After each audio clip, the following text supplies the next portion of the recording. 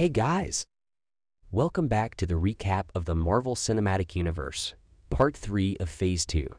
Those who are new to this series, let me tell you that we are taking the recap of the Marvel Cinematic Universe in this recap series. So, the movie starts 2 years after the Battle of New York, and now Steve Rogers works in Washington under the S.H.I.E.L.D. agency under Nick Fury. He was also getting adjusted to the current society. Now, Steve Rogers and Agent Romanoff are sent to a ship to free hostages with other S.H.I.E.L.D. members. This team was led by Agent Rumloff from Mercenaries, and Steve Rogers fought them.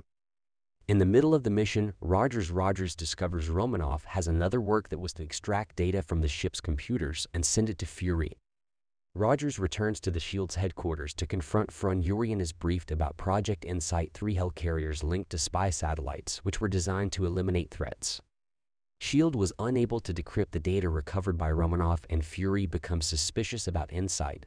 So he asks a senior S.H.I.E.L.D. official named Alexander Pierce to delay the project on his way to a scheduled meeting with Maria Hill.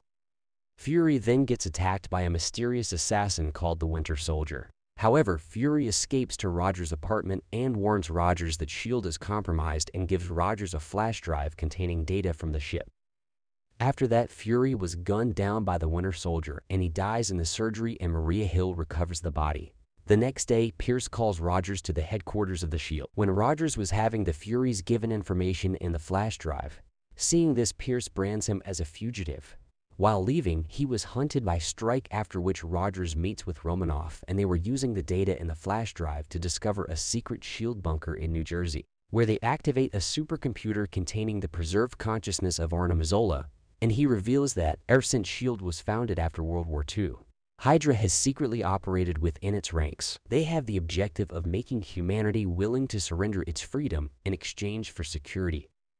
Rogers and Romanoff escape death when a S.H.I.E.L.D. missile destroys the whole bunker, after which they realize that Pierce is the Hydra leader sitting within the S.H.I.E.L.D. Rogers and Romanoff take the help of a pararescue man named Sam Wilson, who is the friend of Steve Rogers and has his powers from a wing pack, and he is named Falcon. Arrives at that S.H.I.E.L.D. agent named Jasper Sitwell, who is a Hydra mole. They forced him to tell them that Zola developed a data mining algorithm that can identify individuals who might become future threats to Hydra's plans, and tells them that the Insight helicarriers will sweep the globe using satellite-guided guns. They were going to eliminate these individuals, but Rogers, Romanoff, and Wilson were attacked by the Winter Soldier, who then kills Sitwell. But when Rogers and Winter Soldiers were fighting, Rogers recognizes the Winter Soldier as Bucky Barnes, his friend who was captured. Maria Hill manages to get the trio to a safe house, where Fury, who had faked his death, is waiting with plans to take over the helicarriers by replacing their controller chips. When the World Security Council members arrive for the helicarriers launch, Rogers broadcasts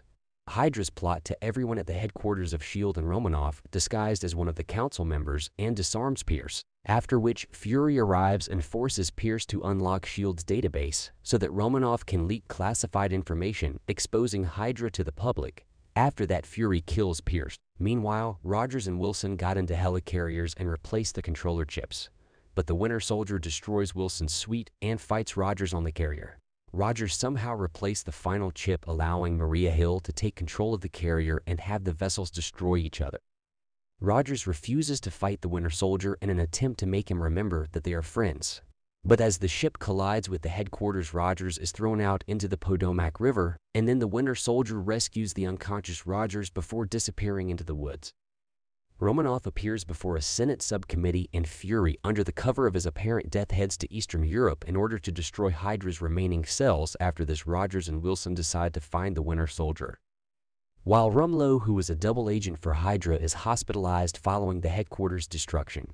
In the mid-credit scene, we see Baron Wolfgang von Strucker at a Hydra lab announcing that the Age of Miracles has begun as scientists examine an energy-filled scepter and 2 prisoners. One has superhuman speed and the other has telekinetic powers. In the post-credit scene, we see that the Winter Soldier visits a Bucky memorial at the Smithsonian Institute. Want to be updated with the cinema industry? Then you can also subscribe. Thanks for watching.